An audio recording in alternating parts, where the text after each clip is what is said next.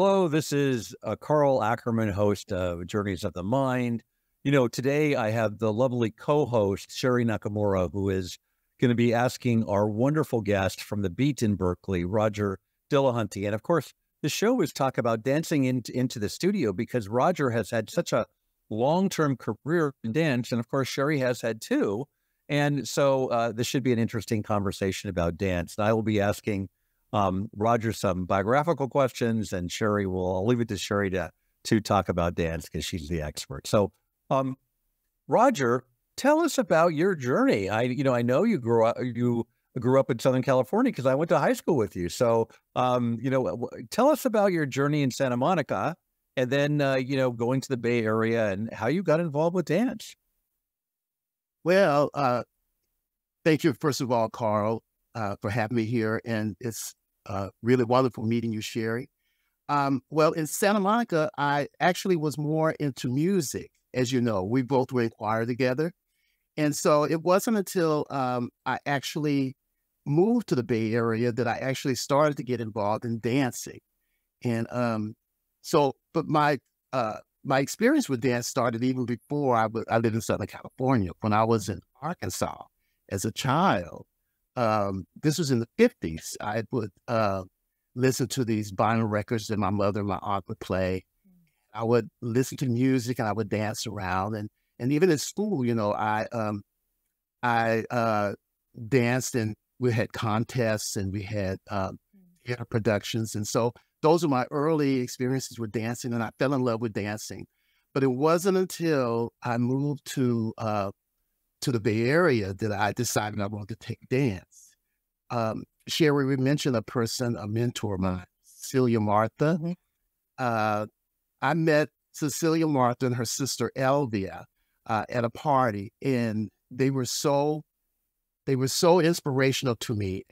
I kind of left my body when I danced with them. And at the end of the party, there was a person who came up and said, "Oh, wow, you guys are such beautiful dancers." And I said, "No, I'm not a dancer. They're the dancers."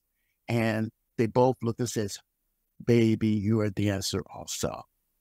So that was the beginning of me really, really having the bug for dancing bite me. But it wasn't until a couple of years later that I actually started to take formal training. My first classes were at Laney College, where I started a modern dance class, and then I started taking some jazz and ballet. And I decided I wanted to further my teaching experience and training, so I went to the College of Alameda. And all of this happened in 1976. And between 76 and 78, I did some intense training. I ended up being like the TA for all the dance instructors who were on staff at the College of Alameda. And that was how I got sort of my formal teaching training. I had mentors that were wonderful. One of my teachers was a dancer. She went on to do chorus line. She was in the national company for chorus line. So this was all in between 1976 and 1978. Then in that same time frame, I got involved with a group called the Planet of Dance. And this was my first professional job where I got paid. And the Planet of Dance was actually a program that went into the schools. We did assemblies in the different schools around the Bay Area. And we would teach children the similarities and the differences between the different dance forms, like comparing ballet and its cousin modern, and then its weird cousin modern, they called it. And then their distant cousin jazz. And then they had these distant relatives, which was the African dancing and also the classical Indian dancing.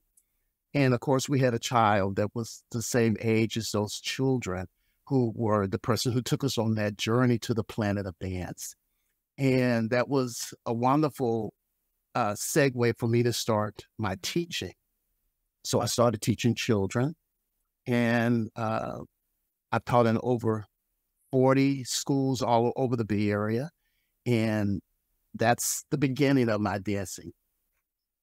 Well, I'm going to let Cheri, our co-host, ask you questions about dance now because, as I said, she's the expert. And what I didn't say is that Cheri danced on Broadway, so she's the perfect person to ask Roger questions. Well, thank you, Carl, for this opportunity. And Roger, even in that short snippet, I do have a number of questions. So, myself included, I didn't start taking ballet as a child, but I realized, or I came to know when I went to New York to study, that it is foundational. Because I was a jazz dancer. My era was the Michael Jackson era, and I wanted to dance in music videos. And so I started there. But then I went back and studied ballet as well as some contemporary. So I had to sort of backtrack. And it sounds like you did that a little bit too. Was that difficult for you to go from sort of a free movement genre to a more strict genre in the classical, dancing structure? Yes, it definitely was, because I had no idea what it entailed. I didn't have the flexibility. I started very late. I was 23 when I danced. So, yes, it was very difficult in the beginning, acquiring a level of technical skills. That was one of the things that was really, really difficult for me, but I fell in love with it. So, even though there were hard times, there were struggles, it was a challenge, and I rose to the occasion. Right, right. So you must have had pretty amazing teachers and mentors along the way that gave you some encouragement, specifically because you were a late starter. And maybe you can talk about some of those teachers who influenced you and helped you along. Yes, let me think back. The first teacher I had was Joan Sagata. She was a black belt in karate. Her husband was the karate instructor at the College of Alameda. She was a strict disciplinary. I mean, I couldn't do any of the things that she did in the beginning. It was very, very challenging and difficult. But she was a wonderful mentor in that she was nurturing, Right. And so, and very, very encouraging. And she was the person that really helped me when I had my first major dance injury. It was through her that I was able to get and seek the medical help that I needed to help me get through that. I also had a wonderful teacher, Pam Drake. I told you she was one of the dancers that she danced with, Dance Between the Lines, which was a professional show that was being held in San Francisco. Anne-Marie Garvin was the choreographer. And Pam Drake was really instrumental in helping me to become a teacher. She was really a mentor. I mean, I acquired a lot of skills through her. And she later on went to do chorus line with another dear friend of mine, Woodrow Thompson, who was in the international company. But I also worked with there was Yvonne Daniels, who did the Donham technique. So I did Donham technique through Yvonne Daniels. Eleanor Barnes, who was a jazz instructor, I took through her. Naima Gwen Lewis, who was, I think she's in Washington, D.C. now. She was also very instrumental in helping me and was a wonderful mentor. And I also got to, as later on, when I acquired more technique and started to get experience as a performer, I started to work with more renowned teachers and choreographers. And there's a whole list of those. Right. So, Carl, you may imagine that in the dance world, right, we come across these artists and we can learn from them and build our own artistry through the influence of others. I'm kind of interested about your performing career. It sounds like you had a performing career and also a teaching career, and probably, I'm assuming, you're also a choreographer. So maybe you can speak a little bit about your performing career, maybe what was the most, I don't know, euphoric experience or memorable experience in your performing career? We'll start with that. Well, I have had a lot of opportunities to perform. There are a lot of highlights. And for example, in 1983, I had the opportunity to do the Universiade Games up in Edmonton, Canada. So that was a wonderful experience for me because it was, I got the opportunity to choreograph the show that we were presenting. It was through a theater arts group out of San Francisco. Mm-hmm. And we went up for the games for the week that was held in Edmonton. But also that following year in 84, I was a part of the Olympics Arts Festival in Los Angeles. And so we performed down in Japantown. That was a wonderful highlight. And the same year I went to Martinique, where my choreography was featured in the opening number for an international festival in Martinique. And that same summer, I had the opportunity to travel throughout Germany and went throughout Europe. And later on, had the opportunity to do workshops in Berlin, workshops in Vienna, in Austria. I did a decade of performing up in Juneau, Alaska, through Juneau Unlimited, which is a dance company that would host guest artists from all over the States. Right. And so I had the opportunity to go there for over a decade. And that was wonderful. Have you been to Juneau? I've never been to Juneau, no. So, yeah. It's gorgeous. I love it. So I have a whole list of performance experiences. I also got the opportunity to work with Alonzo King. Mm-hmm. I was a member of a 6-member dance company called City Center Dance Theater. And we danced together for about 10 years. Originally, there were 6 of us. Later on, we opened the company up for other members to join in. And that's who I went to Martinique with. Mm-hmm. But Alonzo King set a piece on our company. I got the opportunity to work with Diane McIntyre out of New York, McHale, Tally Beatty, who set a piece on us. So I've had a number of wonderful experiences with some renowned choreographers. It sounds like it. It sounds like it. Now, let me just interrupt here just for a second, sure. Cheri. Sorry. Roger, because Cheri eloquently talked about your teaching part of your career also, and I'm very interested in how you establish your studio. And, you know, I've heard stories from Cheri about how difficult it is to be in the arts. And of course, she made her career in New York City and was, you know, and actually, you know, was able to make it as an artist and as a dancer. But my question is, how did you start the beat? And I want to, you know, if you go into your wonderful studio, there's a picture of Gregory Hines. And you later told me in conversation, because I just happened to ask about an old friend of mine, someone who I knew as an undergraduate at Berkeley. She was in law school. I was an undergraduate, named Fonda Davis, Angela Davis' sister. And you said that both women have frequented the beat studio. So I'm curious about your following on Cheri's fine question about your teaching, but more importantly, how you established this business. Oh my goodness. Well, you know, for me, it was kind of a hard transition to go from being a teaching artist to a business person. But I did have some experience because as an independent contractor, most dancers are independent contractors. As an independent contractor, I had to know where my money was going and where it was coming from. And so I had to establish a way of being able to do finances and that.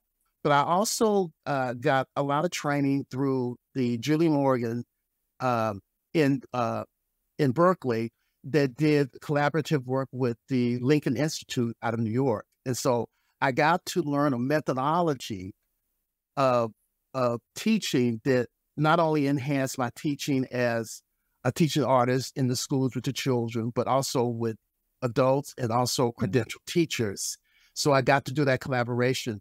But through them, I also got experience of being able to facilitate. So that allowed me to be able to see that I could run a dance studio. But it was difficult because that change from the teaching artist to a business person took a lot. So what I had to do, and I have a list of things because I won't remember everything. Let's see. The structure of putting the studio together, of course, one has to get a business license. You have to have an employee identification number, which is the EIN, and now I think California calls it the UEI, which is the unique entity identifier. You also have to have a fictitious, I can't even say it, business name for and a mission statement. So I created a mission statement. And I also had to get a 1023 form filing. I had to get the RS 501c3, which, my studio is a nonprofit. Had to get the state of California Department of Justice, a letter from them. We had to get an SOS, which is the Secretary of State, a letter from the Secretary of State. Management record fees, liability insurance. So all of those were the technical aspects of putting together the business. But the history itself didn't start with the BEAT, the Berkeley Performing Arts. Originally, the studio was known as Studio J. And Studio J was actually started by a woman named Joan Flint. And Studio J was actually her initial. And Joan hired me to come in to be one of the first jazz instructors in the studio. And she was lovely. But she only had the studio for 3 years. She passed away in 88. But this was 85 when I started. So the studio went from Studio J, and it was run after she passed away by two ladies up until 1999. In 99, it became the BEAT, Eddie Brown Center of the Arts. Now, Eddie Brown Center of the Arts was run by a woman named Babs Yohai, who was also friends with because Carl mentioned Gregory Hines. She was also friends with Gregory Hines, and Gregory Hines had frequented Studio J a number of times. Yeah. He would do master classes, but they were in-house master classes. It wasn't open to the public. So only students and teachers at Studio J in the beginning were able to attend. And later on, the BEAT Eddie Brown Center of the Arts. And in 2006, I became the manager of Eddie Brown Center of the Arts. And as the manager, I came in, and there were some priorities that the owner at the time wanted to oversee to bring the studio up. This was, I think, during the beginning of the .com crisis. So there were a lot of closures. A lot of studios were just falling like dominoes. In fact, during those years, I lost a lot of my work. 25 years at a school, Cabrillo Elementary School, 10 years at the Japanese bilingual school, taught there. It's, let's see, Third Wave. All of those studios closed. Let's see, City Center Dance Theater. A lot of places had the problems where they couldn't keep up with their rents and stuff like that. So a lot of things changed. So becoming a manager was a segue for me to get more experience in my business. And in 2008, I took over. And then that's when I went in and as I mentioned before, I got my business license. I got incorporated, and we got our nonprofit status that same year. And we became the BEAT, the Berkeley Performing Arts. So as of 2008 to present, that's where we stand. And, just a follow-up comment, then I'm going to let Cheri ask another question. And that is, you had mentioned to me when we talked about this interview that, you had to figure out how you were going to, not be at the Beats because you had classes going on. So we're really grateful for your attendance here, Roger, and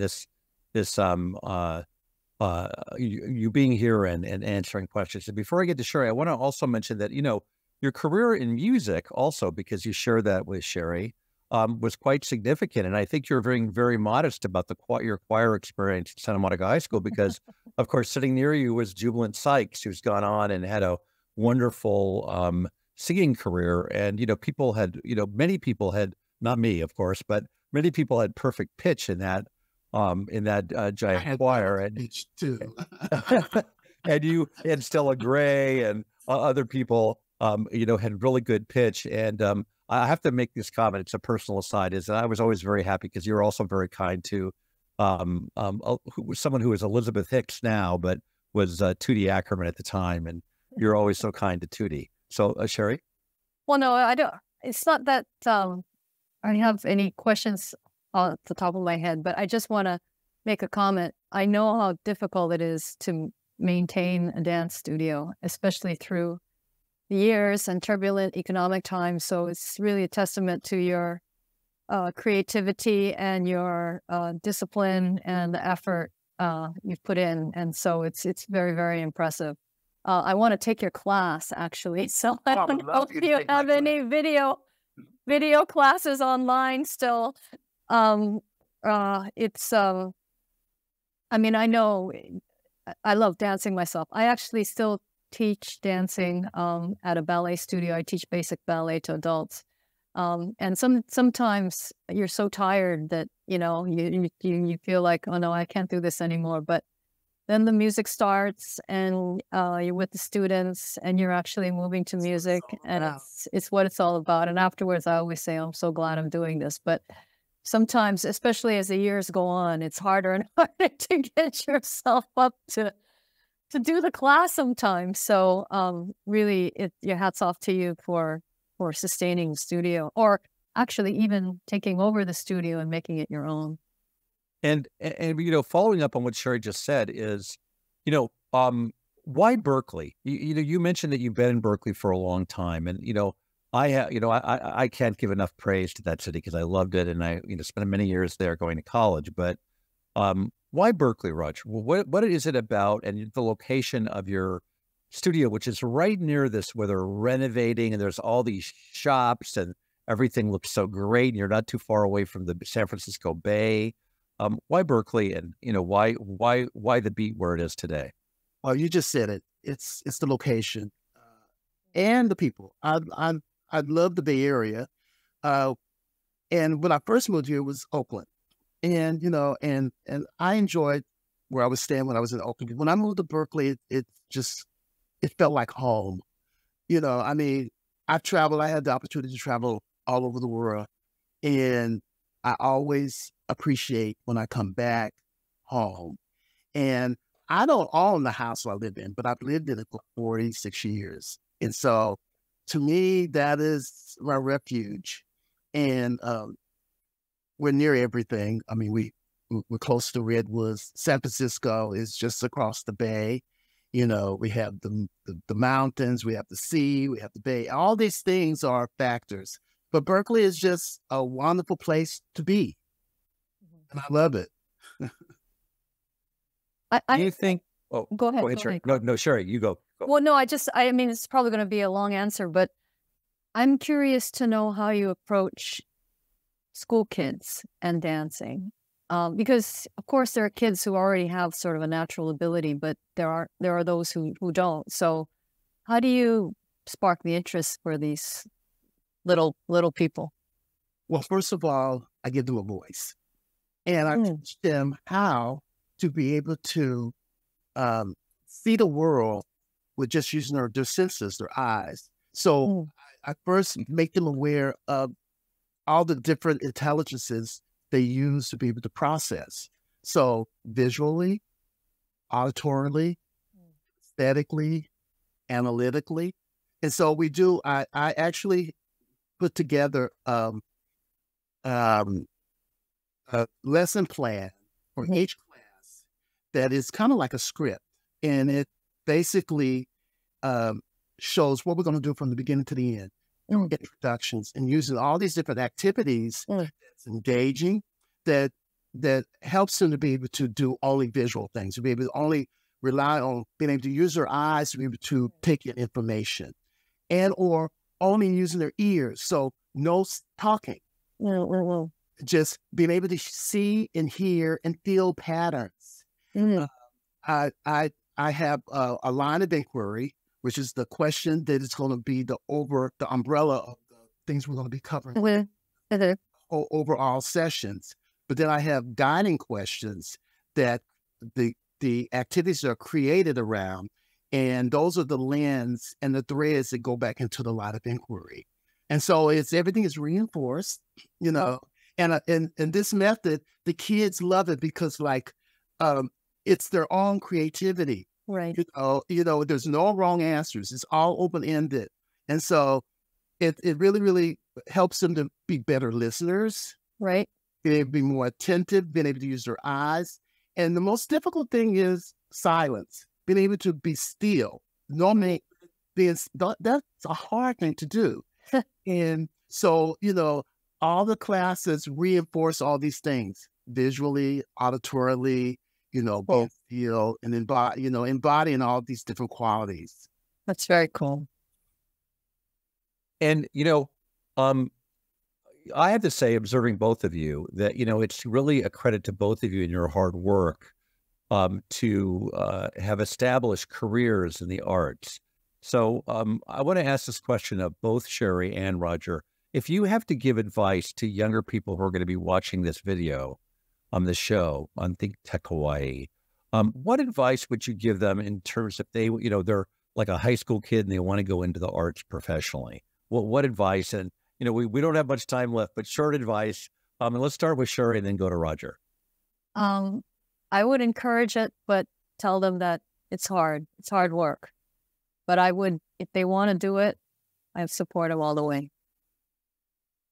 And I did it also ditto that, in that it's very, very difficult. You know, it's hard to see how a person sees himself as being successful, for example. And so what happens is we tend to make goals for ourselves that are too hard for us to achieve. It's, you know, when you want something, you have to work for it. But don't be so hard on yourself. Do it in increments. Set goals that are easy to be achieved, and you can succeed. Because once you get to a certain stage, you can look back and you can say, oh, I was there, but now I'm here. And so, but if you make it too high and too far, one of the problems I find is the children are too impatient. If they don't get it instantly, they don't want to do it. Oh, I'm bored. I don't like this. It's too hard. You know, nothing comes easy, but if you work on it, you can set your sights on something and you can achieve anything that you go for. So I would just say, if you want to dance, dance. And that's a great way to segue to the end of this show, because you're dancing into the studio. Sir Roger Dillahunty, thank you, co-host Cheri Nakamura. This is Carl Ackerman, host of Journeys of the Mind for ThinkTech Hawaii. Hui ho and aloha to all. Thank you for having me. Thank you. Thank you, Roger. Thank you, Cheri.